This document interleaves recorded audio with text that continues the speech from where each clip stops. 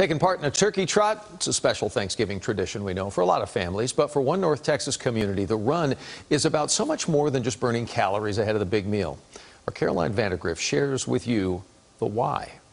A decade ago, this group of neighbors came up with an idea to help a friend. She'd had a double lung transplant and needed some help financially. So they organized a Thanksgiving trot in Aledo to raise much-needed funds for Marsha Walters. And we didn't know what we were doing, but we made it happen in 6 weeks. And from then, we thought that would be it, but God wasn't finished. Each year, raising tens of thousands of dollars for a different family with a medical need.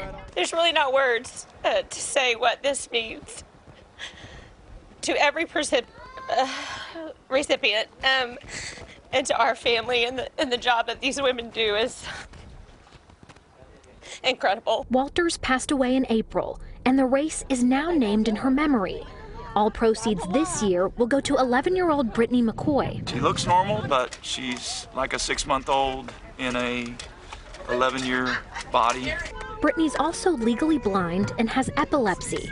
The funds from the trot will go a long way towards improving her quality of life. So we're hoping to make our house more accessible for her, be able to get her in and out, and then just within the house. The McCoys say this race shows what makes Aledo so special. And really, it's not about us. We happen to be this year's benefactors, but it's about the people behind us and the community and the school district. I mean, it just warms your heart as a mother to see people loving on your child.